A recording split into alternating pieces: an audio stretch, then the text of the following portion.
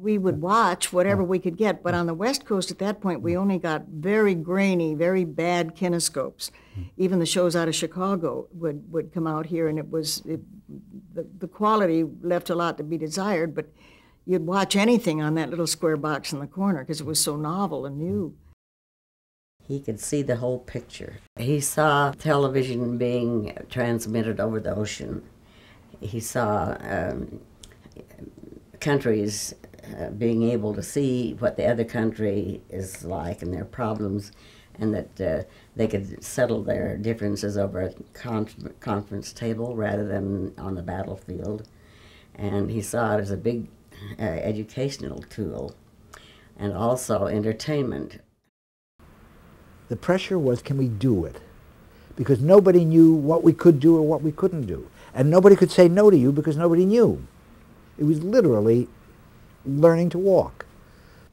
Too often in the United States, particularly in times like these of extraordinary rapid technological change and the growth of digital video and the internet, that the tail is often wagging the dog here. The technological tail is wagging the dog. And we're very careful that content be a part of this equation, that we don't get so far ahead with technology that we lose the heart of the things that we're involved in. So I began to fade and then run out of ideas. I drifted a while. HBO came along.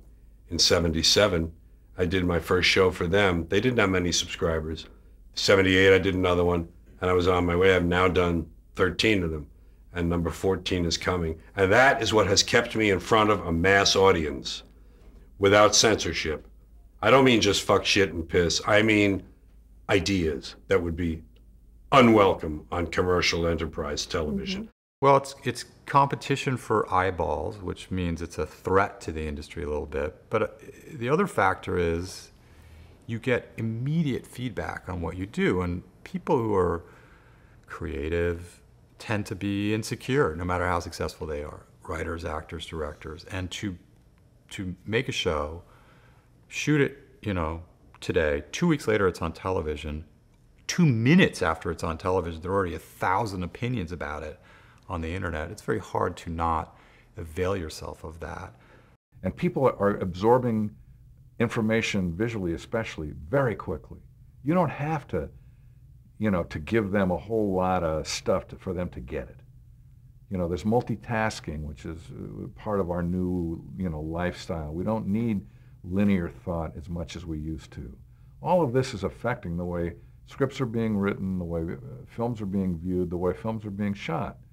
The idea of the moving camera, was an anathema back when I started. Nobody would have that kind of a moving camera going all the time where it never settles, or very rarely settles. And yet today, I think people expect that, and I kind of need it in order to keep their energy up for the visual process.